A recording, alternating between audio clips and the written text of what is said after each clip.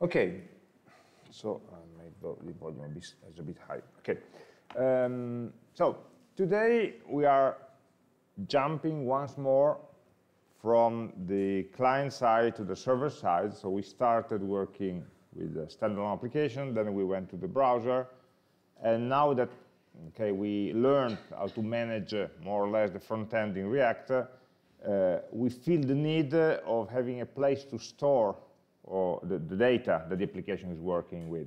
Okay, right now, the application we are creating are more or less fully functional, except that the data they work on is just some fake data structure that we write in the code. The real place for storing the data that the application should read and the place where the application should store new information is a database lying on a server somewhere. Okay, so today we'll see the technologies for making that happen, how to create a web server, and how to use this web server as an API server, so a server where that can expose some functions, some APIs that will allow next week our application to read and write data from the server itself. So just remember that in our architecture we will have one server that will host the data, and this server will be used by possibly many clients, many browsers. All the users that are navigating our application will connect to the same server, which is a central point.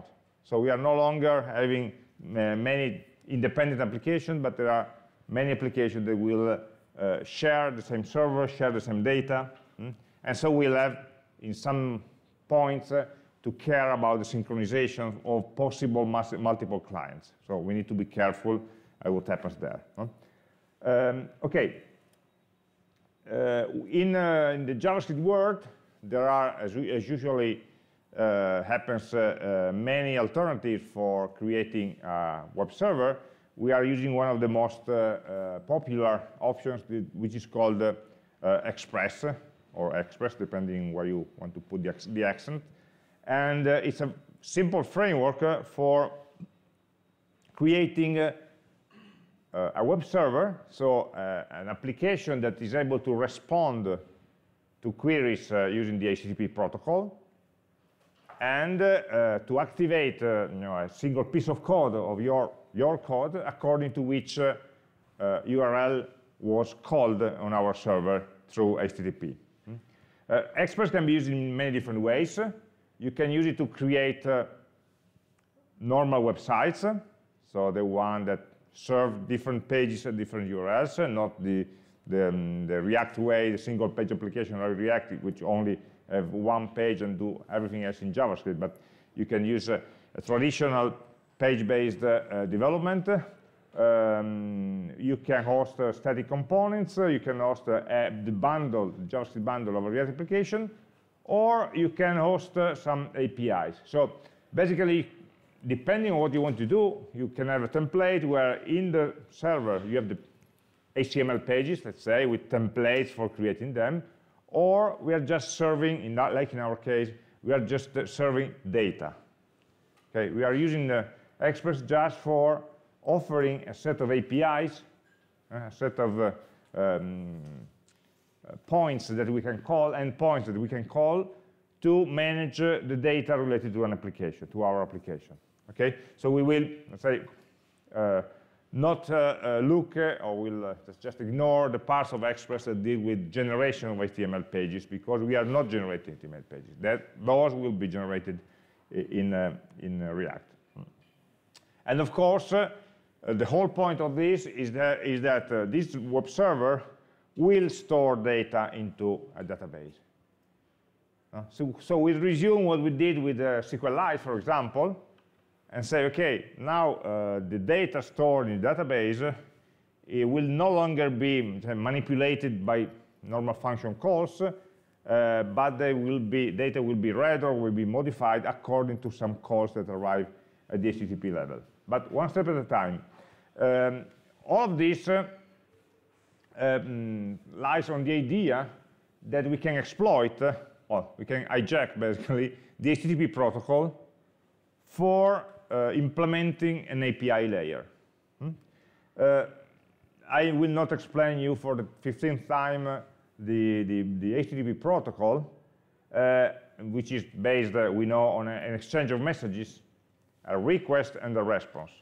Okay, there is strong directionality in HTTP. The request also always comes from a client to a server, and the response always comes from the server to the client, always in response to a request. Okay, they always go hand in hand. But what we want to stress here, to say, have a look at some more details about the inner structure of this request and response. Normally, we don't care so much because all the HTTP messaging is handled by the browser. So the browser knows how to make a request, knows how to pass a response, and so on. Now we are going to use the same protocol by ourselves, by making calls ourselves, so we need a bit more of information on how to handle it. HTTP is very simple because both the request and the response have the same structure. They have a first line that gives us the command. We have some headers following the first line, and we may have a body. So both of them is a request message and the response message. They have the same structure. Of course, the type of initial line and the type of headers that are supported will be different. But the idea is that they are both some text message that may or may not have a body, depending on what we see next. And if they have a body, it will be separated by the headers with a blank line. And the headers can give you some, are always of the form name, value, name, column, value. So we can have a set of header types, header names, with their possible values. This is the structure that we have. In the request, the initial line is actually the command that we want to execute. The first command is the method name. Then the second is the path corresponding to the URL. And then we have the HTTP version. That can be 1.1, 1.2 normally.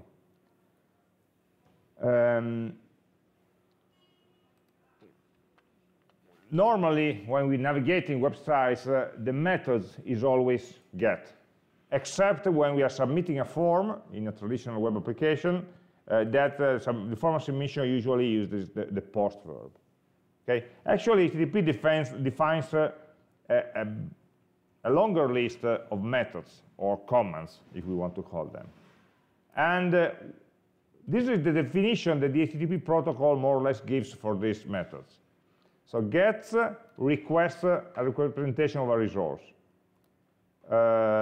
Posts submit a new resource, submit new data. Okay? Put is a verb that is never used by browsers. So a browser will never emit put, but it's supported by the protocol, and we will use it for replacing some data. And delete, okay, it deletes some specific resource. These are not used in normal web navigation, but we can exploit the semantics, these definitions, for giving a meaning to the operation that we do on data. We'll see that in a moment. The response, initial line, the main line, is basically status code, contains basically a status code, the famous 404 that we find when the browser doesn't find a page, so the server is responding, this page is not on this server, okay? And the status code is always composed, okay, the protocol version is always there. The status code is composed of a 3-digit numerical code plus a text, a description text. And then we have the headers and possibly the body. And okay, normally the status codes are generated by the server, but since we are implementing the servers, it will be up to us to decide which kind of code to return. So the normal code returns when everything goes okay, is 200. Okay? And if the request could not be carried on, we should generate an error code in the range 400 or 500. Basically, 400 means that the request was not valid.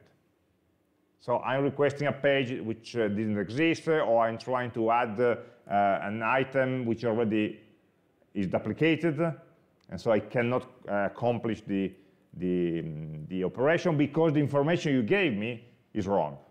So it's your fault, 400. Or 500 is my fault as a server. So the request was okay, but for my own reasons, I cannot carry it on because maybe the connection with the database is not valid, or I exhausted the resources, or something like that.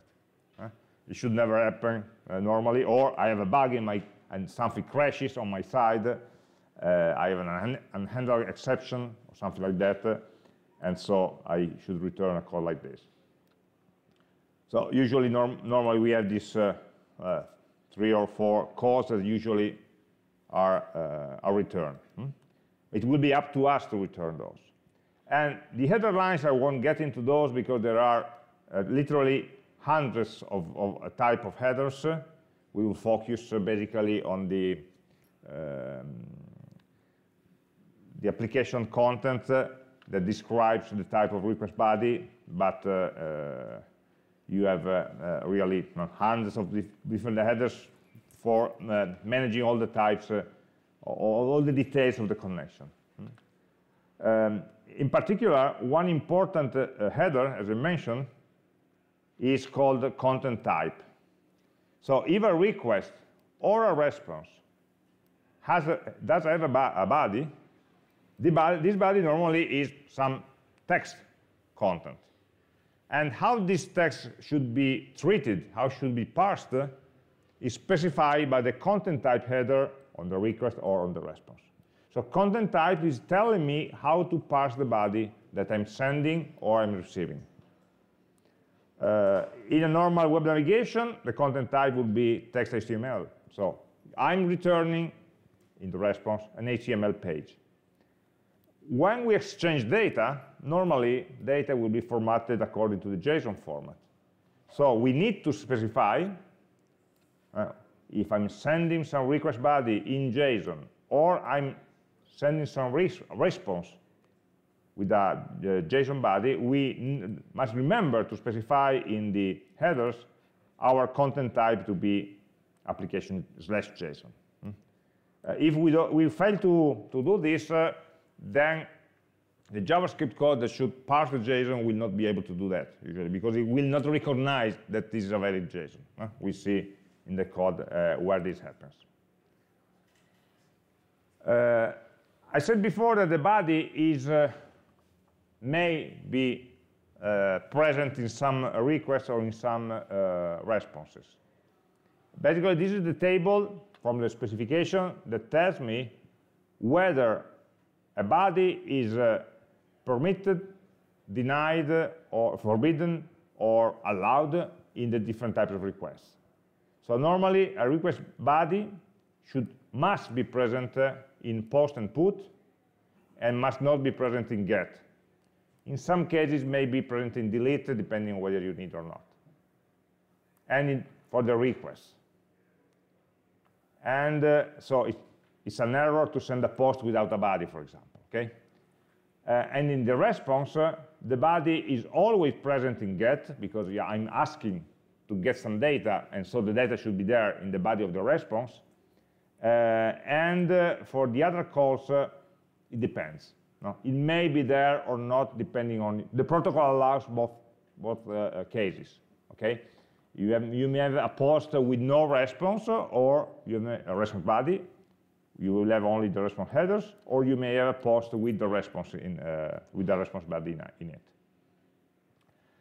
Another attribute here is whether the implementation of these methods should be idempotent or not. So we are talking about the specification of the protocol. So there's no magic there. It says if you are implementing the code for handling one of these calls, you should implement that in a way that, in this case, in the get, for example, or put, are idempotent. What does it mean? Idempotent means that if I'm doing the same call twice in a row, then the result is the same as doing it only once. If I repeat the same call, I will get the same result. Okay? So for get, don't forget anything, for the get method, if I'm doing a get and immediately after I'm redoing the same get with the same parameters, I should receive the same identical response. If not, then I'm implementing something wrong. Okay? Of course, in the meantime, the data changes in the backend, it's normal to have a different result, but I'm thinking of calling to it twice immediately. And this doesn't happen with post. So repeating a post is not a safe operation, because post means add something. If I add something twice, I will be adding two items. Or maybe only the first one and the second gives an error because I have a duplicate item, or depending. So repeating two posts means doing the action twice. Repeating two gets means having a copy of the same. The put operation is meant to replace a current value with a new value, and so if I replace it twice, the end result is always the same. I have the new value. I'm not adding or creating anything new. Okay, so we should keep this in mind when we implement our methods, so that there is no side effects with put that maybe could change the results if I call it twice. The only exception is this post, this no. Okay, we don't care about whether these methods can be generated by HTML forms, because we will call them directly from JavaScript code. Okay, so this was just a quick recap of HTTP. We should remember that we can exploit all the methods supported by the language, by the protocol, for our purposes. So, how can we create an application that can respond to these methods? As I mentioned, we are going to use Express, which is a normal JavaScript package. You can install it with npm, as usual. Just remember, we are back on the server side, okay? So we are not using Node.js, and we are using the syntax of Node for example, use strict, require instead of import, and something like that, okay? This is one of the many frameworks okay, that are available for extending the HTTP module, which is already a built-in module in Node.js, but it's a very low-level mechanism. So we prefer something which is easier to use. So actually, what we are doing, we're creating a normal JavaScript file, let's say index.js or server.js, and we run it with Node, and this script will activate a server using the Express library. Every time, so we are starting our server.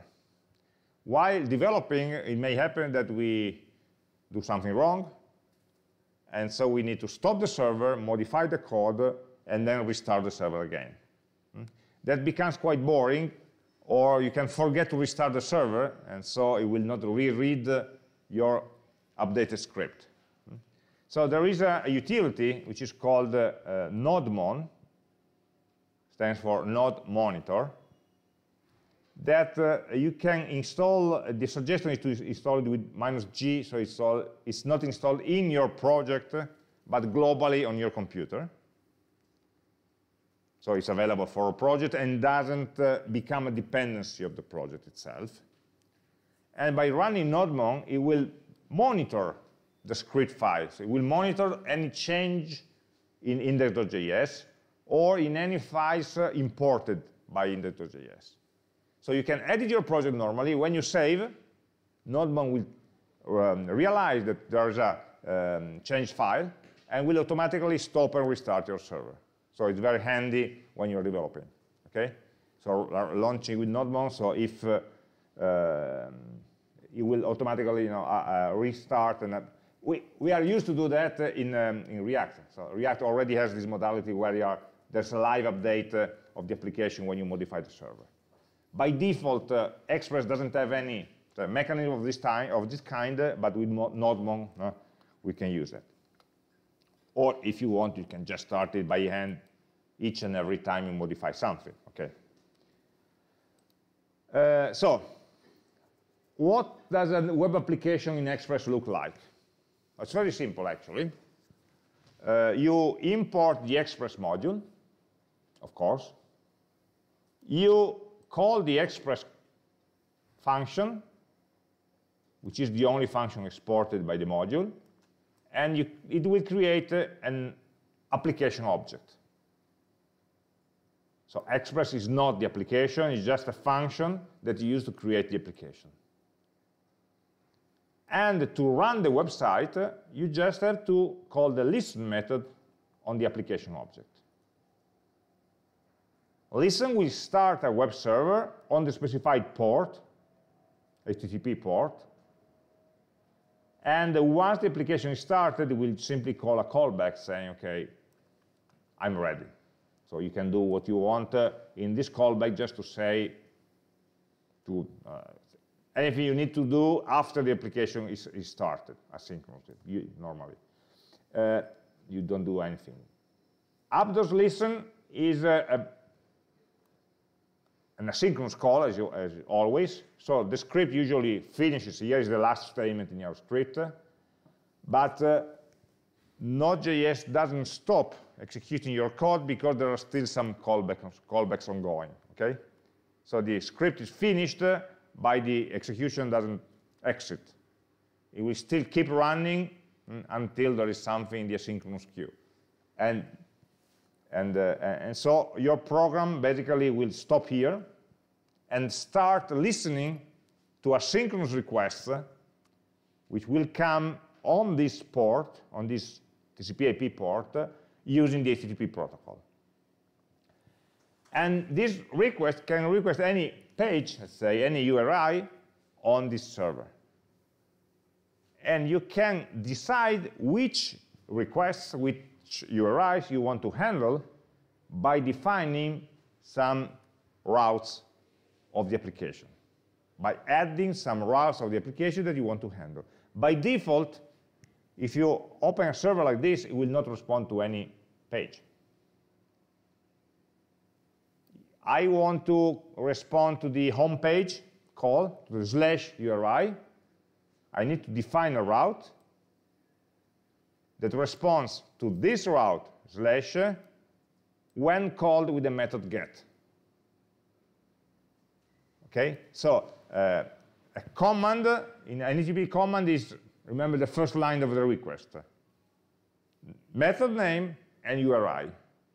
If I want to handle a method name for a specific URI that in Express they are called routes, don't confuse them with React routers, I have to specify, to add with the get method the specific route that I want to listen to. So whenever a HTTP request comes in on this route, on this URI, with this method, this callback is executed. And the callback receives two parameters, request and response. Request and response are two JavaScript objects that represent, you guess, the HTTP request and the HTTP response. The request object contains information about the request we just received. So the URI, the parameters, the body, the headers, if you want. So we can query the request object to understand what we need to do. And the response object is an object that has methods that will help us to build the response that we are going to send to our client.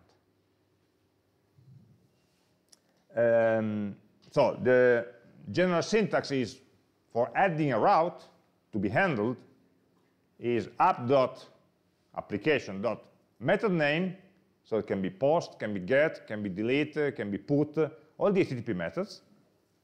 So we can specify the method that we want to handle, the path that we want to register, and the handler function. And it's always like this.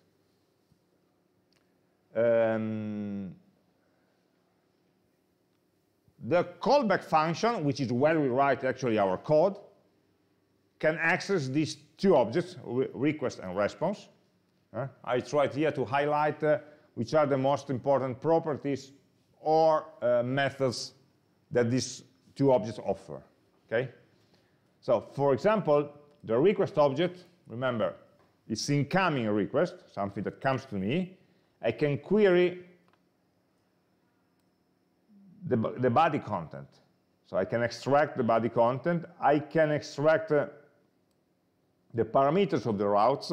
We'll see in a moment that the routes can also be defined dynamically, like we did in React, so having a matching parts, variables in the matching variable parts in the URI. So we can extract them from parameters, or we can extract the query parameters. So if I have a query with a URI with question mark and some data, I can extract this data from the query attribute. So actually, what Express does is to parse the text of the HTTP request and give me an object with some properties that I can query to access to the information. And the most important part is building the response. I must give a response to every request. Otherwise, the browser on the other side will keep waiting, and sooner or later will time out. Even if I don't have anything to tell you, I must still close the request with an answer. Maybe an empty one. But it's mandatory to close the response. And closing the response can be done in some ways. The simple one, end. Send an empty response. Or send a complete response with a body. Send a body in the response. Or, well, there's a JSON method that can take an object and convert it to JSON and put it into the body of the response itself. So it's a variation of the send. Send can send any text string. JSON will take an object, convert it to JSON, and send it.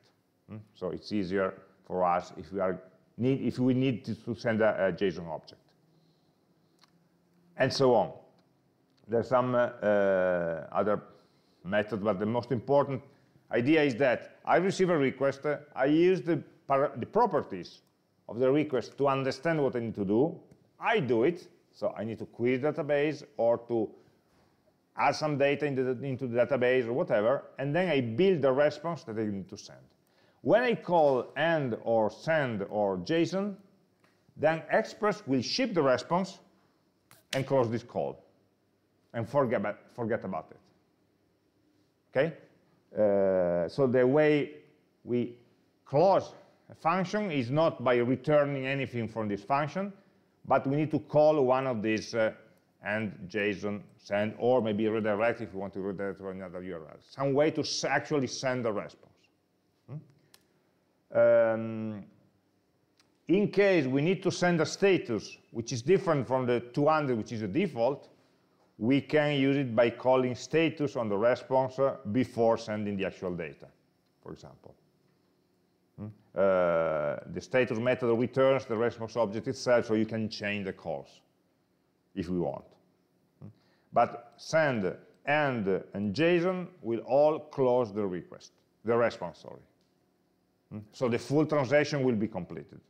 The server will forget about what happened, give the response to the browser, and then it's the business of the browser. We don't care anymore.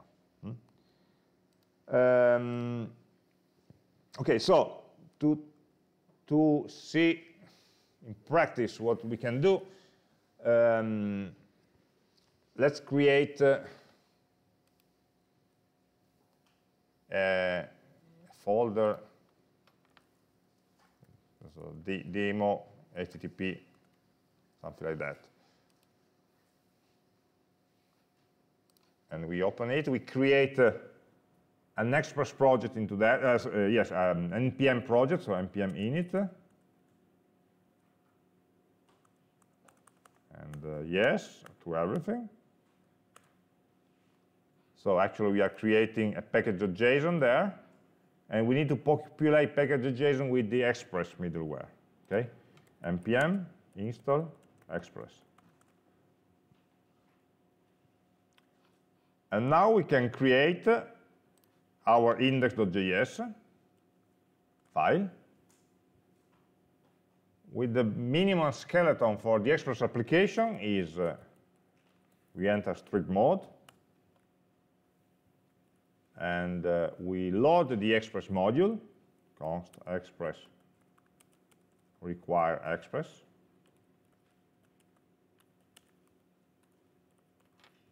Right? We create an application object, app equal to Express, function call, and finally app.listen on a given port, say 3000, and a callback that will tell us server started.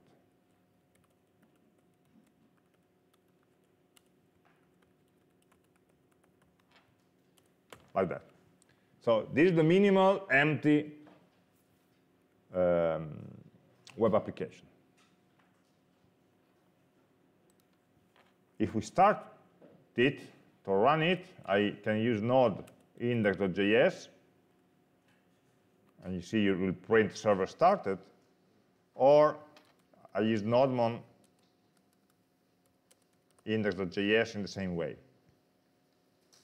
And nodemon will tell me that it's watching, okay, some files, so whenever they change, the server will start. If I change something here and I save the file, I see that nodemon figures it out and restarts the server. So we just started once and let it run.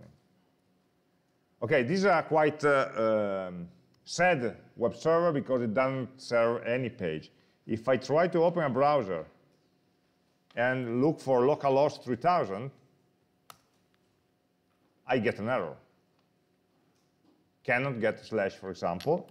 What happened at the network level? I reload the page. At the network level, I made a request to this localhost 3000, and the server replied with a response that was with a response. So the command was get HTTP localhost, and the status code of the response was 404. These were returned by us, by our server. It's different. If I stop the server, for example, I stopped it now, I try to reload this page, I'm not getting an error, I'm getting a timeout. So the browser is waiting for this to respond, and then will tell me, nobody's responding to me. If I run the server will respond and tell me there's no web page at this address. No route is configured for responding to a GET on this address. So let's configure one. So we can have a app.get. We want to respond to the GET method on the / on the home page. So app.get is the method name, and the first parameter is a string representing the route. And the second parameter is the callback, request, response. Callback, function, body. And in this body, we write what we want to happen when a browser connects to this address.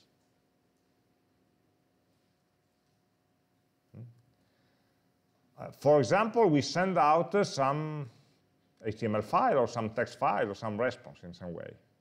So the easiest part would be to response.send a string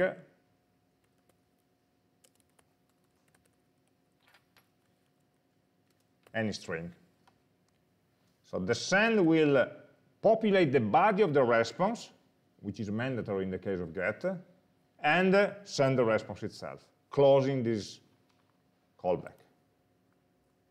So if I save this and reload this page, now I get this text. So you see that the browser made a get call.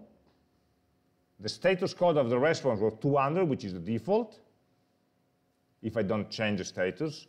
And the response body is just some text reading hello there, that then the browser just displayed to me.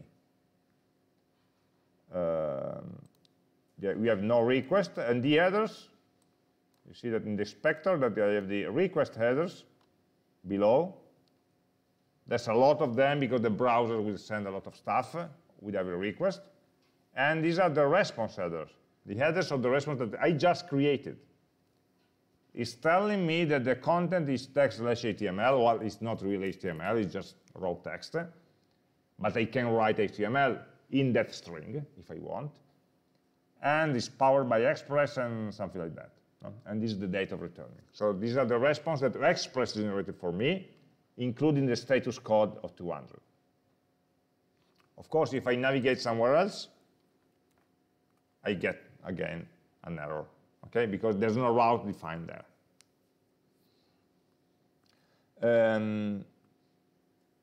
So this is the very, very simple basic mechanism. If I want to, well, there's no actually in slash, there's no useful information in the route, so we cannot query for the moment the request object for doing anything.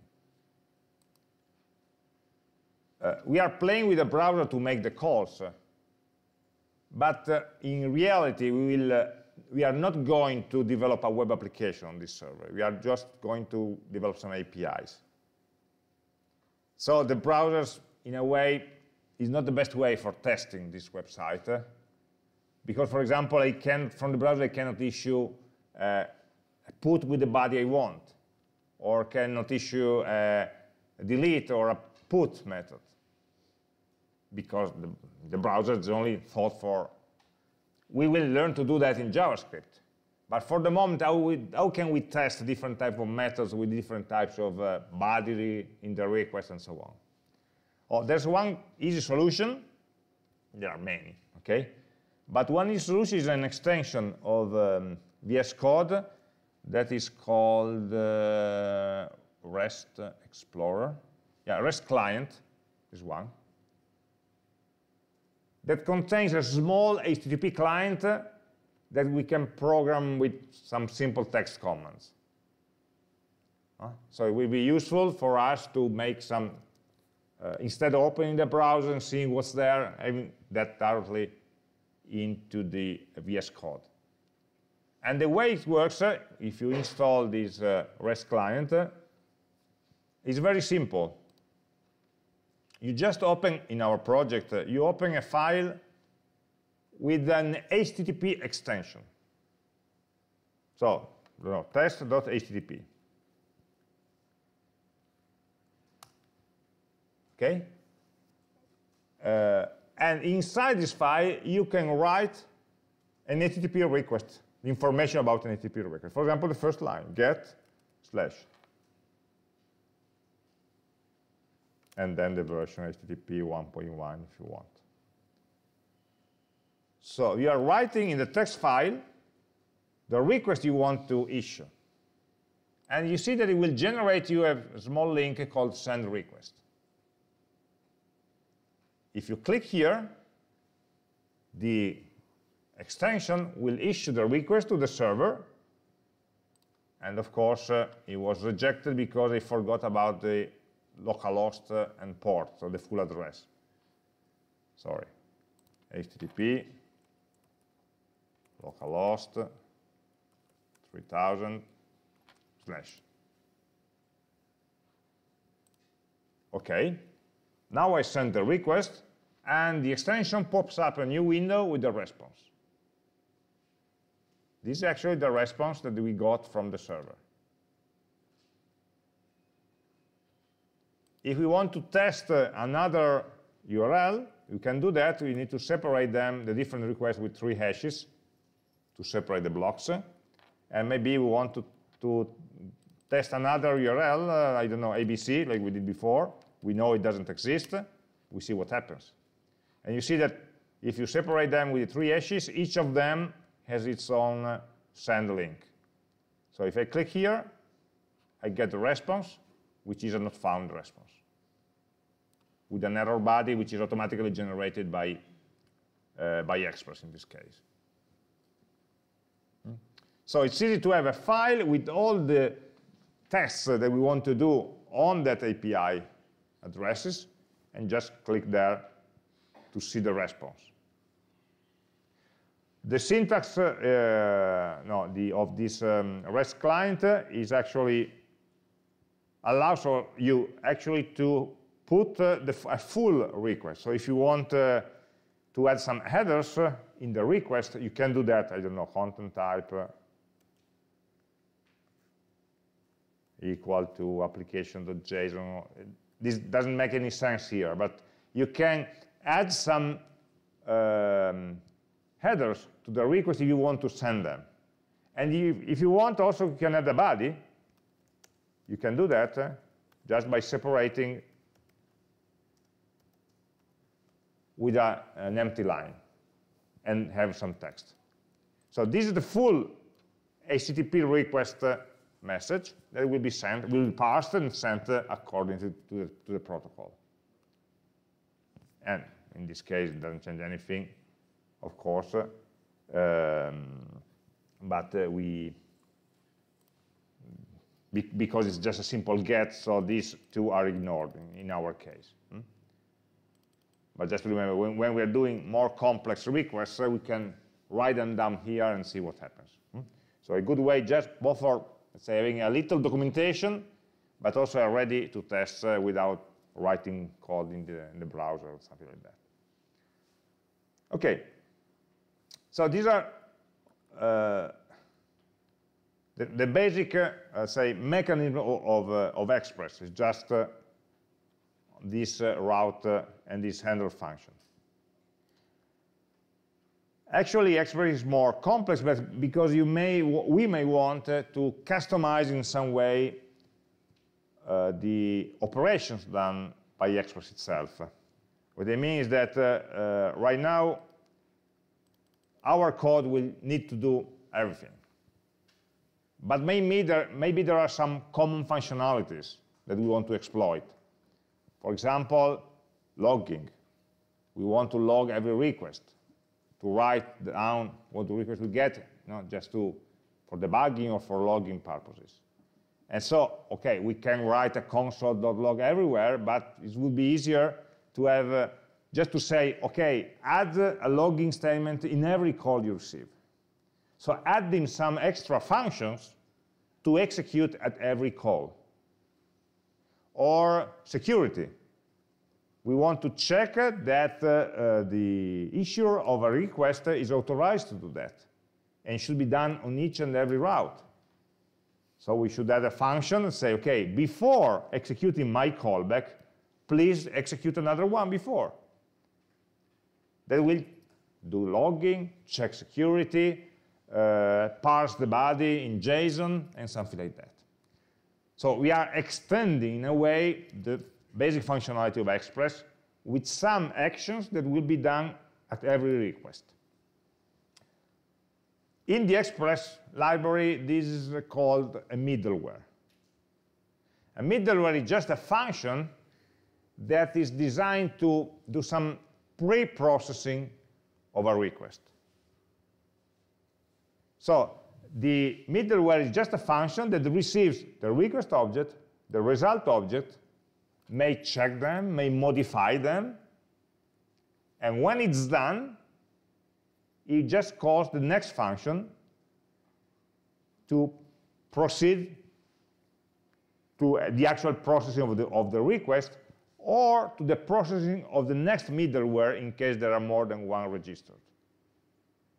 So we can define some functions with the signature to do some processing on our, let's say, requests, And when we define a route, we just, after the path and before our callback, we specify one middleware or an array of middlewares that will be called in sequence before my function. There are two facilities for this. One is that if we need to apply the same middleware to all the requests, we don't need to specify that with each and every method, each and every route, but we can use the use method on the application. So app.use registers a middleware to be automatically applied on every request. Or on a subset of the requests matching some initial path. So say we want to add some logging, for example, okay, to be sure that to print every request we receive and we process. So we can define, for example, one function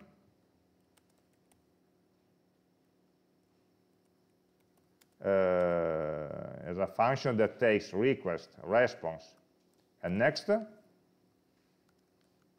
and does simply a console.log of maybe request.path. If I remember correctly, path is the one. Let's see the slides. Yeah, the URL path that we received.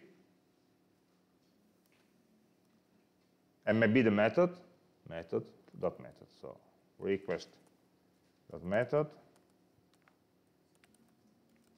plus space plus request.path. And then we call next.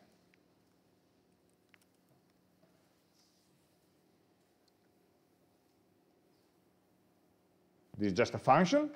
We can apply this middleware function to our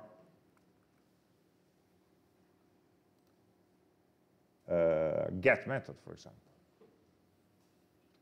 And if we try it again, if I didn't do any mistake, the request gets through, and we see in the console that I printed something. Again. If I click somewhere else, of course, it will not be called because it's only tied to that specific route. So in this case, I defined a middleware doing something on the request and on the response before the actual call, and then next we proceed to the next middleware or to the actual callback. If I want to apply login to all methods, it's easier to register it at the application level. So app.use login. And so I don't need to specify it here. It will be applied automatically. By the way, also to the requests that don't match, because actually it's applied before. Okay? So it's a nice way of factoring together common operations that we need to do on every call. We just define the middleware function, so they call it middleware. I would prefer to call them pre-processing in a way, but anyway. And normally this middleware will never call send or end to issue the response, even if they could, maybe in the case of an error.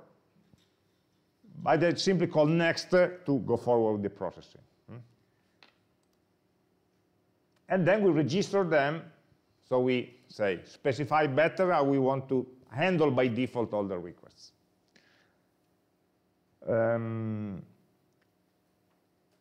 Of course, in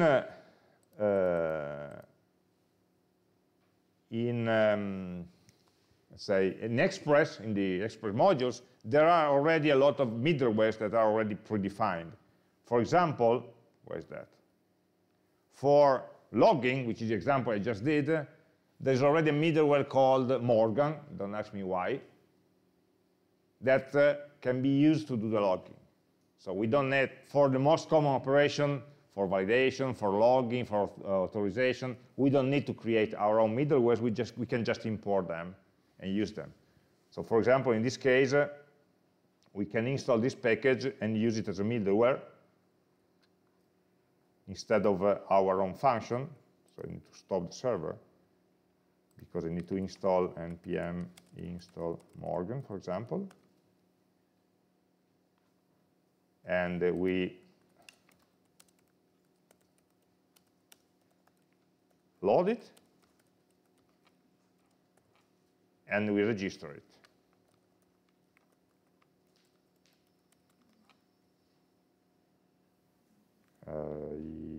Yeah. So we don't need this code anymore because we registered one logger. No, sorry, not one. And calling a send request will print this code. If you read the Morgan documentation, it will tell you how to specify the format in which you want the logget statement printed. There are several formats predefined and so on.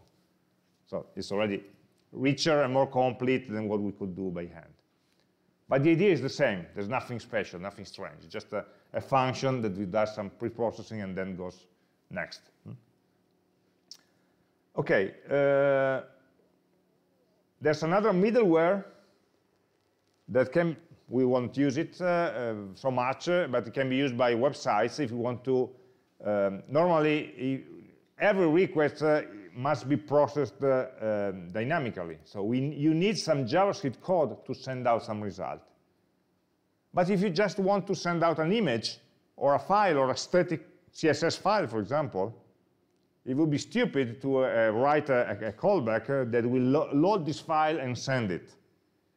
So again, this is a behavior for a middleware called static that registers a folder in your project and will automatically create routes for every file in that folder that will just send out the file itself. So we'll serve static content. In an API server, usually we don't have any static content, so we don't care so much. But in a real application, we have folders where we have the images, all the graphical assets, image videos, icons, CSS files, script files, and so on. Then we want just to ship to the client without any processing on our side. And so they can be put into a static directory and just be automatically served by the middleware. So the middleware will see that and just reply with the correct file without any route defined by us. You only define the folder from which to get the information and maybe the URL on which you want to publish this data. This will be processed before any dynamic routes. So first of all, Express will check whether the file you are requesting is in this folder. If so, it will respond. Otherwise, we'll try to match one of your routes. So that you can have a mixture of dynamic routes and static routes. A query can be complex. A URI can be complex, so you may have some extra information. For example, in a GET request, you can have some parameters with a question mark. How can you extract this information in the server side? It's very easy. The request object has a query property that is an object automatically populated with all the parameters. And so this object can have some properties, for example, user. So you can get it from rec.query.user. And the pass is rec.query.pass and something like that. So it's automatic. No middleware is required for this behavior. So for example, let's try it. If we want to change to have a parameter like language equal to Italian, for example, this is not part of the route. So we are still calling the /route, but with one parameter. Okay, I added something after a question mark, which only adds some query parameters and doesn't modify the route. If I want to extract this information, I can do that by extracting request.query.language. We should check if it's there or not, because we don't know if language. If it's available and maybe language is Italian. Sorry, what did I write it in uppercase or lowercase? Uppercase, okay. Then we can send a different response. Just a stupid example. Otherwise, so we send the English version. So in this case, if I send a request, I should see that the response is in Italian, because I have this parameter. If this parameter will be English or something else, then the response, send a request, will be in English, and even if I leave out the parameter, again, I get the English version, because that's how I implemented it. So always remember to check whether a parameter is present or not. Don't do that directly, because you get, well, in this case, it would be an undefined. Undefined equal to AT would be wrong, but it's better to check. Especially if you are asking for sub-properties, you will get language can be undefined, because it depends on whether it's on the query string or not. Another possibility of passing some data to the server, okay, one is in the query parameters, the other is in the request body. That can only happen in post or put commands. The second line, we don't care about the second line, because it's the encoding down by the browser when we submit a form. It's not a behavior that we are interested in. We want to store some data in JSON that we create, okay, in our body. And so how can we extract this data? Okay, there's a property called body, from which we can extract the properties related to the JSON information that we got. This is not automatic. To be able to parse in the body of the response this JSON file, we need to load and activate the JSON middleware. Okay, app.use express.json. It's a middleware which is, you see, express. It's already in the Express library. You don't need to install anything else, but it needs to be activated. So, for example, this only works with post or put. So let's implement a post call. Okay, for example, we want to implement a post for, let's say, add some data, and with a request response function body. So a post is the same as a get, nothing special, nothing different. We want to extract, we assume that the add method will be a post call that will carry in the body the object with the information that we want to add. So, for example, let's write the text before. We want to post HTTP localhost 3000 add HTTP, and we want to send an object that looks like I don't know, ID is 3 and name is ABC, whatever. The JSON format looks like a JavaScript object format, but remember that you have a constraint that the quotes should always be double quotes, and the property names must always be quoted. In JavaScript, it's optional to quote them or not. In JSON, it's mandatory. and you cannot use single quotes. Other than that, you are just using JavaScript syntax for arrays and objects.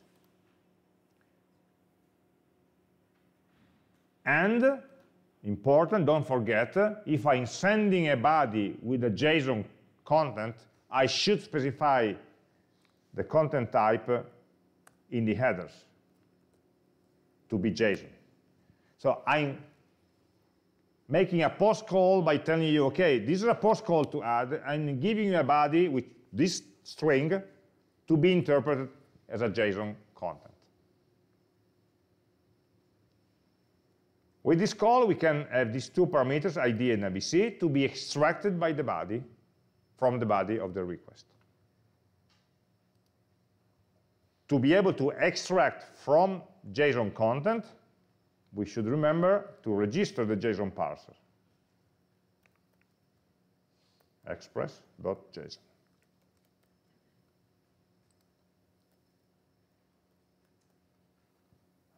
Because it gives you a little overhead, so it will not, it's not done automatically. You need to ask for it, okay?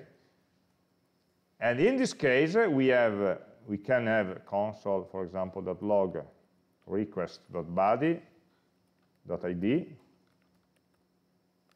and let's see if something comes out. And the other is name. So if we call this, we should see in the console, yeah, 3 and ABC. So in the HTTP request, we have a post with a JSON body that has some properties, and you can extract these properties in our server by querying the body property of the request. If we just remember, there are two conditions for this to work. First, the middleware must be loaded, and second, the request must be tagged as JSON. Otherwise, the middleware will not be activated. We'll say, okay, this is a normal request, it doesn't give me JSON, so I don't need to parse it. If you leave this out, by mistake, you see undefined. The JSON body has been sent, but has not been parsed, because the JSON middleware doesn't see the content type that it should be responsible for. Okay, so both conditions should handle. I'm stressing this because it's very easy to forget, okay, and say, okay, nothing is working. Okay. So two ways of passing information from the browser to the server: query parameters and request body. With a get method, you can use query parameter or request body, so it's allowed to have a body in the get, but especially in the post and put, it's mandatory to have a body in the request. That can be extracted easily. And there's another way of passing information to the server is to have dynamic routes. So in a route, you can not just specify a string as a path, but also more complex expressions that will match more routes. We don't want to be crazy with regular expressions, but the idea is that we can write a single route matching many different URIs. And this gives me the opportunity of storing some information inside the URI. Might be the ID of an object. And actually, it can be done more easily by forgetting a regular expression with the dynamic segments of routes. This is a syntax which is very, very similar to what we had in the React router. Some segment of the path may have a colon in front of them by saying this is a dynamic segment. So this get will match everything with /user /something /books /something else. These segments are free. They can be anything. They will be matched, and the value of this segment actually assigned by the user to these segments will be available in the parameters property of the request. So in this case, request.params contains a property called user ID, the same as this segment, with this value, 34, extracted from the URI. And the second property called book ID, like the second dynamic segment, with the value 8989 extracted from the URI. And we can use that inside.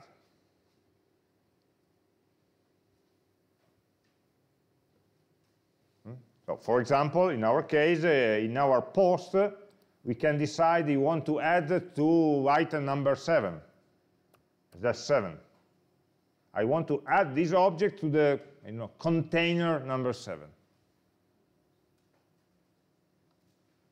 So the URI contains a fixed segment, which is maybe the command, and a variable segment, a dynamic segment with a value. And if we want to extract that, in our post, it should be add colon container.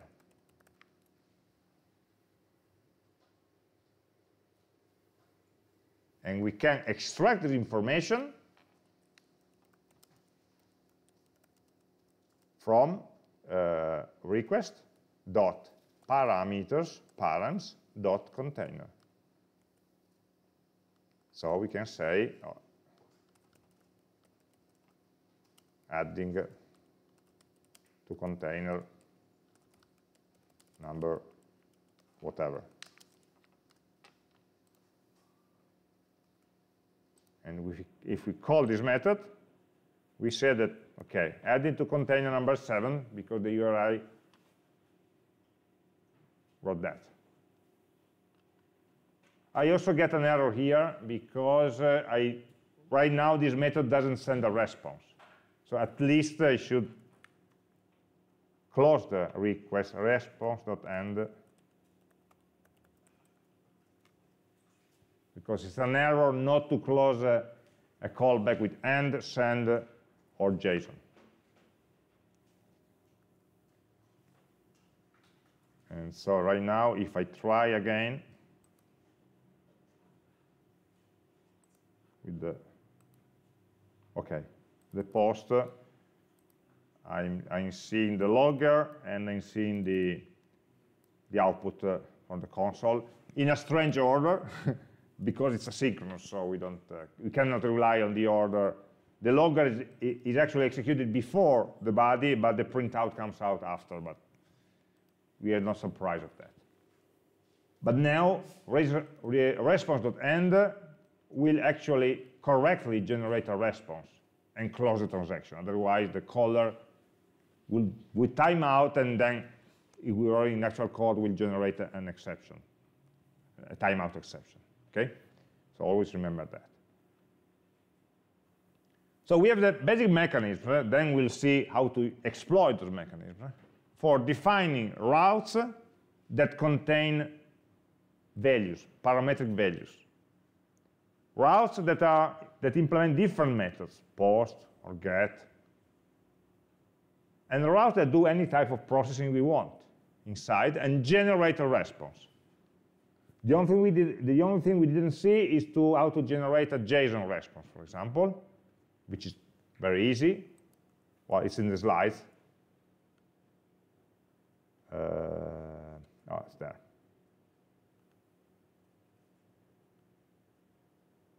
No, it isn't.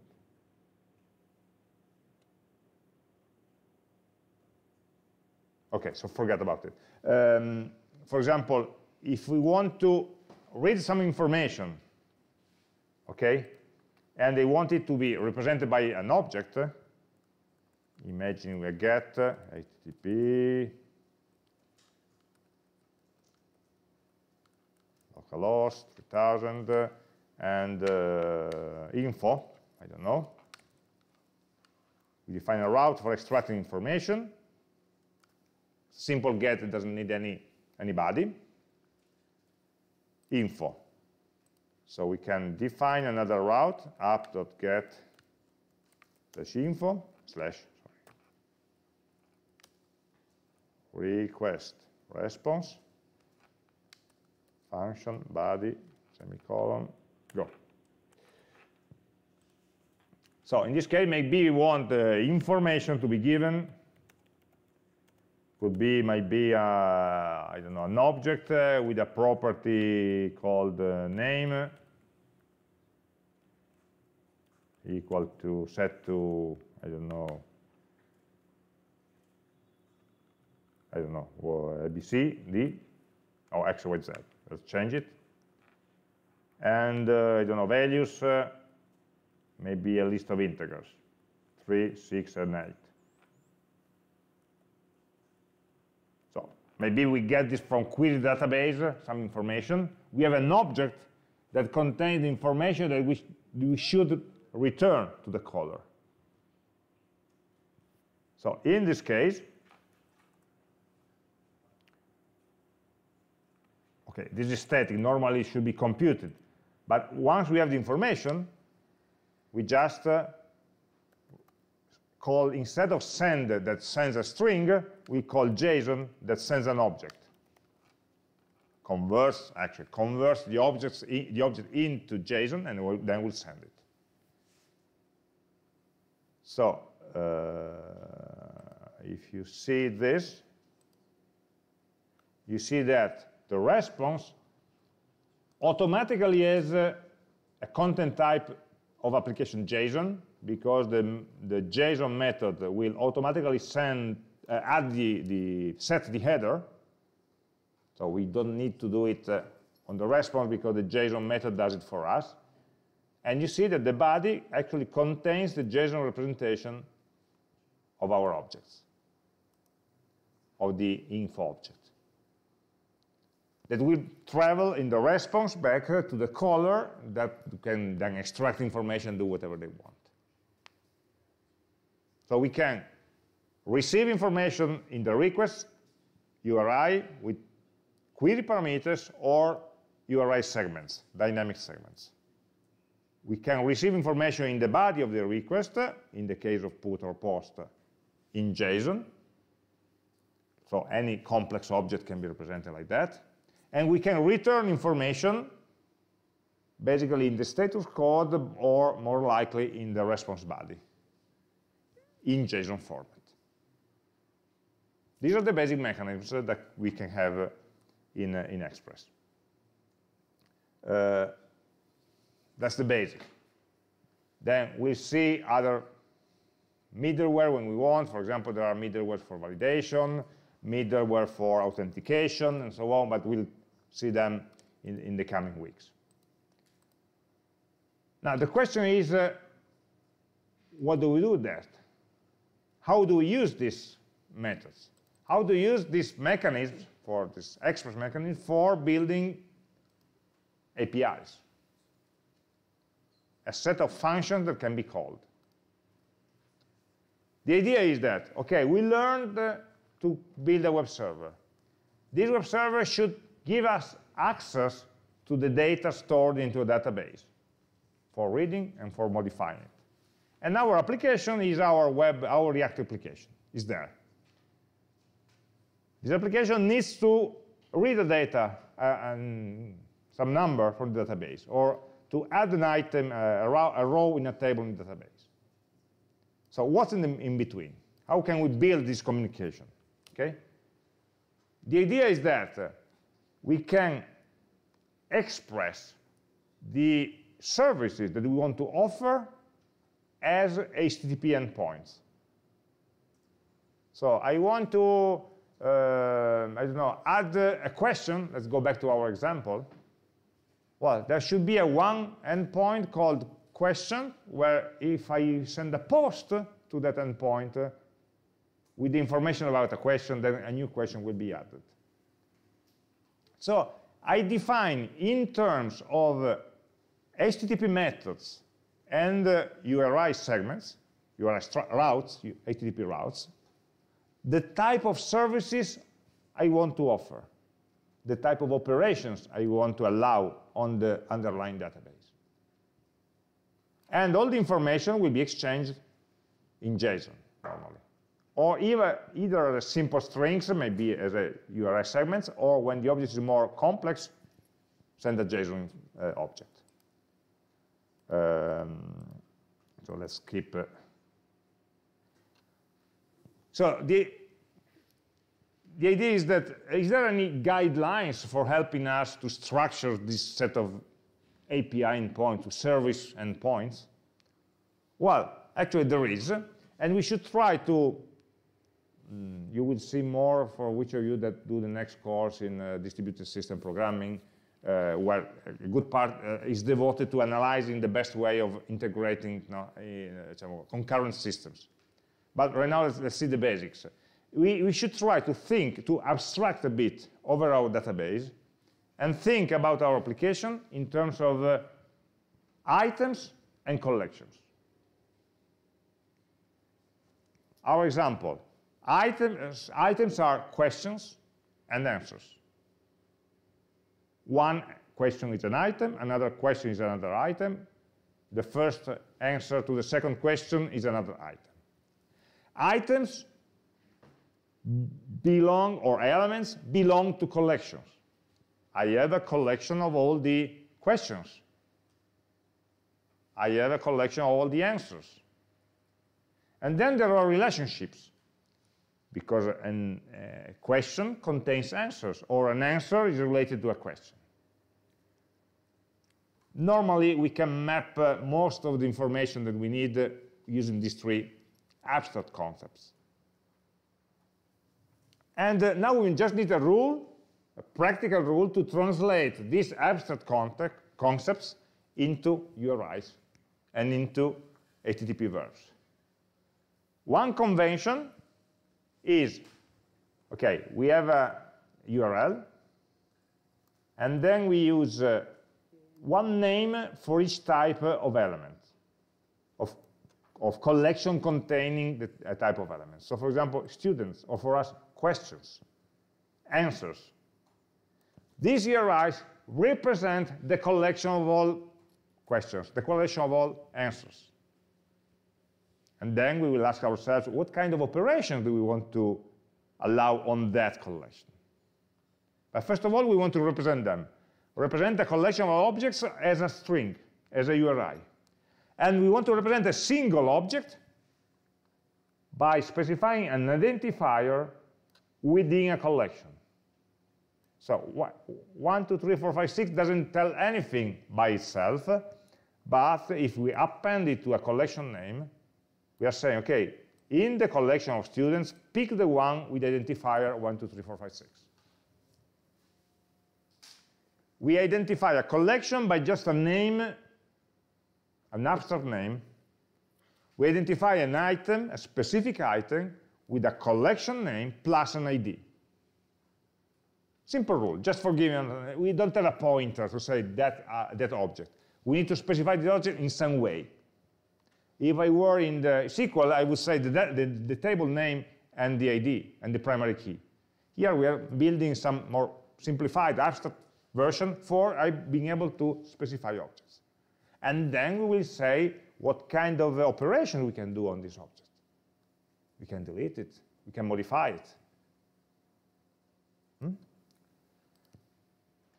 Best practices, suggestion is using nouns and not verbs. It's easy to think about abstract entities as nouns. So information, not actions. And since the nouns are representing collections, try to do that to express them in the plural form. Okay? Just a suggestion. And try to be as specific as possible. These names are already abstract by themselves, don't make them meaningless or too void. And then, what kind of operation can we do on these objects? Well, normally, in a database, a set of data, we can add new data, query, delete, modify, the usual, okay? So we encoded the objects in JSON, easy. They are already JavaScript objects.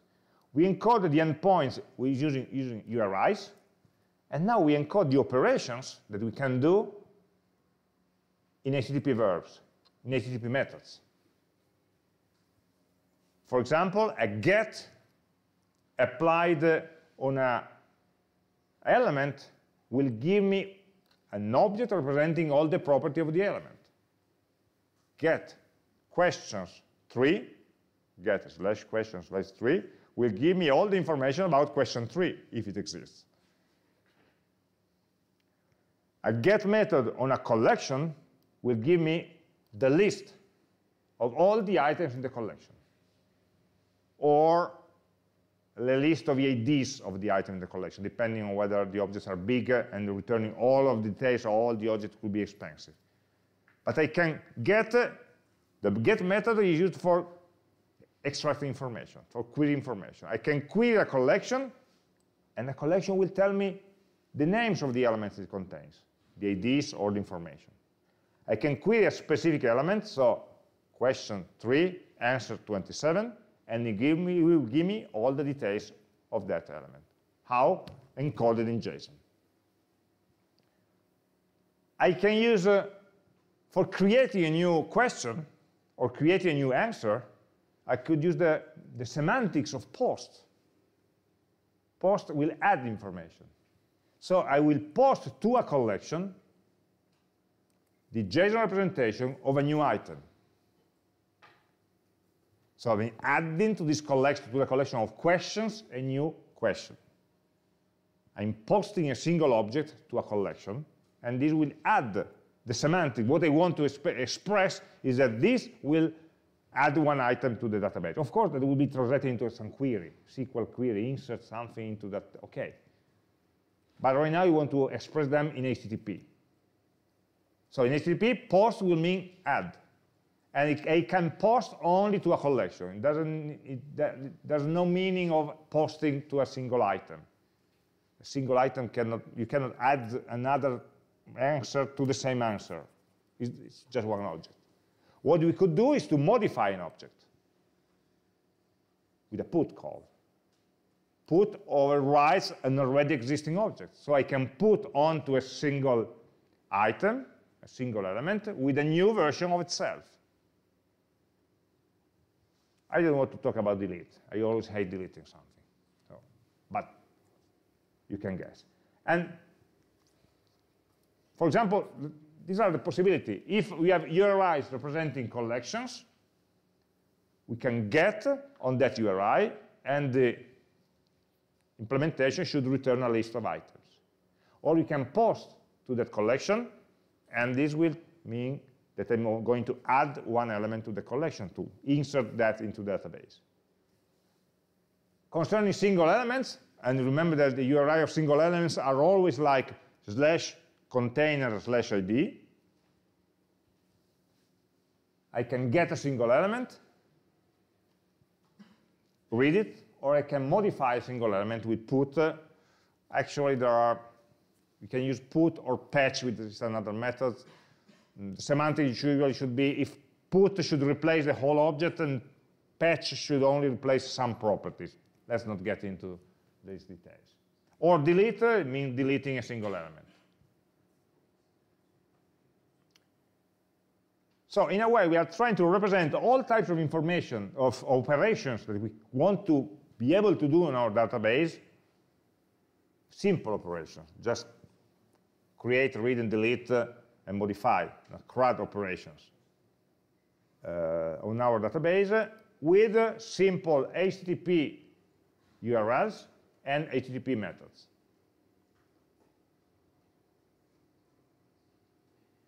For example, there are some practical examples. If I have a collection of dogs, each with their own ID, I can get the list of dogs, or I can get information about a specific dog.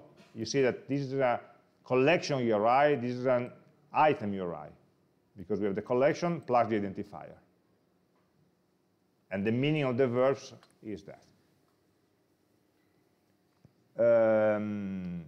Of course, if you try to, you can just implement what you want or what you need, of course.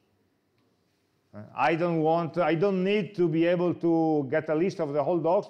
Okay, let's not implement this method. I don't want anybody to be able to delete an item. Okay, let's not implement the delete method. So, but if I need this functionality, that's how I can do that. Using that specific HTTP verb method on that specific format of the URL. This has, now we are just calling them HTTP APIs. So there are programming interface based on HTTP. Behind that, this reasoning, there's a lot of some theory that is called normally REST. So we are representing information and operations onto information, and that's why our extension is called REST client. Remember, it was not HTTP client. REST is the name commonly used. It's called, it's just an acronym that means representational state transfer, something like that. A very complex name. That gives us a lot. If you seek for information about this, seek for the REST keyword, you will find a lot of information, a lot of suggestions how to create this. For example, it's not something that we make up. This, for example, is a suggestion from the Google developer website. So, okay, if you are developing for Google, follow these guidelines, which are the same as we had before. Okay, get, post, put onto collection URLs or resource URLs. Of course, the information will travel, if any, will travel into the request and response bodies, and we saw how to fill this part of the information and to parse them. The last point is relationships. So right now we can think about adding a new question, adding a new answer, but how can we tell which are the answers related to a question, for example? And we extend the syntax with a third component, collection, identifier, and then a relationship. For example, questions 7/answers. So question 7 identify a specific question object. If we append the name of a relationship, we are asking for the collection of related items.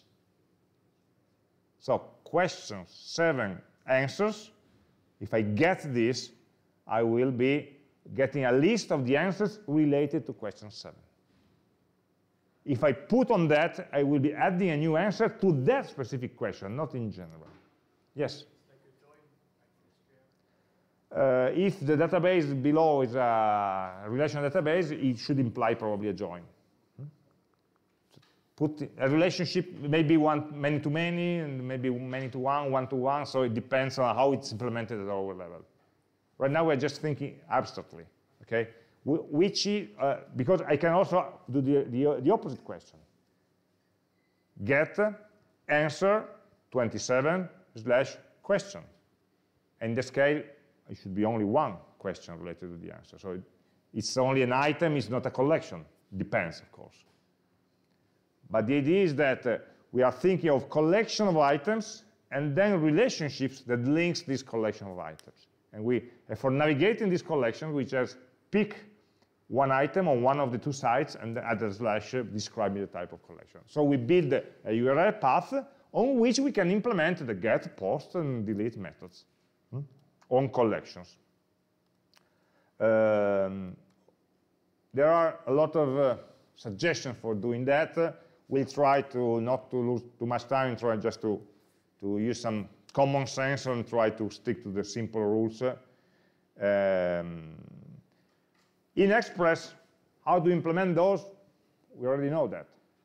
We are using the features of JSON parsing, of dynamic segments, and of extracting and representing the information in JSON. So there's nothing special. Here, I have just 4 examples that are more patterns for implementing the different types of calls. So in the next hour, what we're trying to do is first to define the set of APIs that should be needed for our question and answer website, and then start maybe implementing some of them. Implementation is not difficult. You see, it's something like this.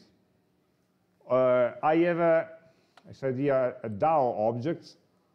DAO means data access object. So I have a module where I store all the queries for the database. I just need to extract the parameters and call the right query. Implementation is rather, I wouldn't say it's easy, but it's rather regular.